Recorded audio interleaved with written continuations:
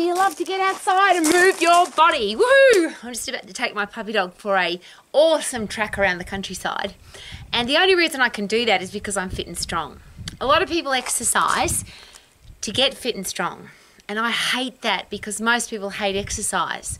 If you are fit and strong, then you can go and do all the things that you want to do. So whether that's running, Ironman, climb mountains, go water skiing, rock climbing, dance all night at a nightclub, have a baby, be just your ultimate happy, positive, energetic self. And I like to say enthusiastic, energetic, and excited about life, the 3 E's. But if you're fit and strong, you can do all of those things. So why would we do those things to get fit and strong? Because they're long and slow.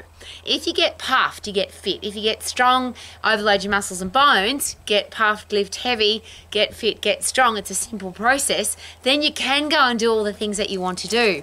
So I don't do any long distance running so I can go long distance running. I get puffed, 10 seconds, phosphate fit. Lift heavy, 10 seconds, phosphate strong, so that I've got the strongest heart and muscles I could possibly have, cardiovascular respiratory system, the strongest muscles and bones I could possibly have, and most importantly, the strongest brain. Because if I know that I'm really fit and I know that I'm really strong, is it possible that if I take Giorgio, my little puppy dog that we're going now, if I take her for an hour, I know that I can run for an hour because I'm fit and strong. I want to enjoy my run, not be bored by it and not have to count calories, count fat grams, hope I've done enough time running. I get fit, phosphate fit, 10 seconds, 100% effort, so I'm 100% fit. Lift heavy, get strong, overload muscles and bones, so I'm 100% strong, and then I can go and do all the things that I want to do. So at the end of this magnificent day, I can take my gorgeous puppy dog and we can run as long as we want to, up and down hills, and I've got a couple of great hills for her to sprint today because my puppy dog needs to sprint too.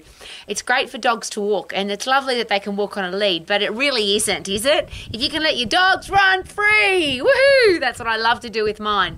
And when my dogs run free, they sprint. They don't walk slowly, they run really fast. So that's what we're going to do. We're going to do some hill sprints because my little dog, I've got 4 puppy dogs, but Giorgio's getting older, like me, and I've got to keep her fit and strong so she has great quality of life for long. Look after your body and you can stay young and strong for long. Hey, Giorgio! Woohoo! Ha-ha! We're going for a run and we love it. We're going for a run and we love it. We're going for a run and we love it because we're fit and strong. Woohoo!